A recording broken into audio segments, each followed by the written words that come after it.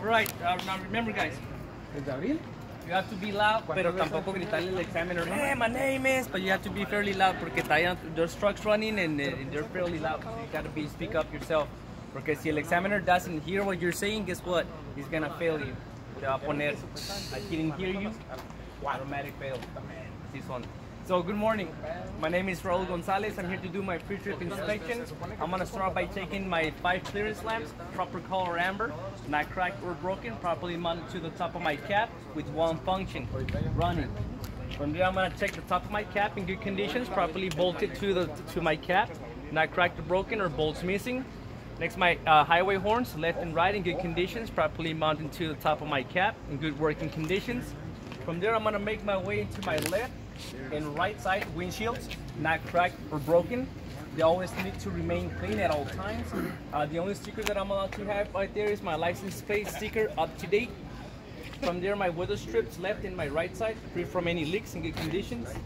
From there, I'm going to jump to my wiper blades, make sure they're working properly, not cracked or broken.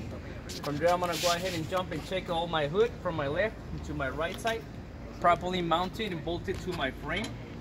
No bolts missing, there's no dents, cracks or holes on it, and properly secured to my cap. Next I'm going to go ahead and check my right side mirror, light spot mirror, properly mounted to my hood. My bracket is in good condition, no bolts missing, and the mirror is properly adjusted to the driver's view. We'll leave it with these ones for now because they haven't bought me the other one, so no sé si van a comprar el otro. What do we secure from any abstracts to that as well? This one, no, you can just say remain clean, and that will knock it out. Okay. They don't really require it on the mirrors. Yeah. And from there, I'm gonna go ahead and check my grill in good conditions, properly mounted to my hood, not cracked or broken. From there, I'm going to check my radiator shutters, make sure they're all in good conditions, not cracked or broken, free from any debris, because that can overheat my engine. Now remember guys, they want you to say part by part. I know this is the same exact thing, grill and shutters, but they want the grill and then the shutters. Ya se están poniendo bien picky en eso. From there I got my placard properly mounted to my radiator shutters in good conditions, not cracked or broken or missing. From there I'm going to go ahead and check my left and right side marker light, proper color amber. It does have 3 functions, which is a running, turning, and 4-way flashers. From there I'm going to go ahead and check my headlights left and right, which is my low beams in good conditions, proper color clear, properly mounted to the front of my hood. From there I'm going to check my left and right side high beams, proper color clear, not cracked, broken, and the same properly mounted to the front of the hood. From there I'm going to go ahead and check my DOT approved front bumper, properly mounted to the frame, not cracked, broken, no bolts missing on it.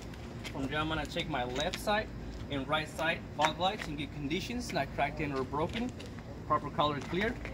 Next I'm going to go ahead and check my license plate, properly mounted to the bumper, no bolts missing, and free from any obstructions. From there I'm going to go ahead and check the bottom of my truck, which I'm going to be checking for some oil spills, and that could be coming from your transmission, your engine, radiator fluids, power steering pumps, and your AC compressor is always going to leak when running in the summertime. We just got to make sure it's condensation and not any type of other oil or fluids. And then from there I'm going to check that my truck is properly leveled. If it's tilted to the left or to the right side, it's telling me that I could have a suspension problem, a flat tire, uneven pavement, or uneven cargo. Which in this case we do have a little bit of uneven pavement. That's why the truck is leaning a little bit to the left side. And that's where it ends, guys, right there.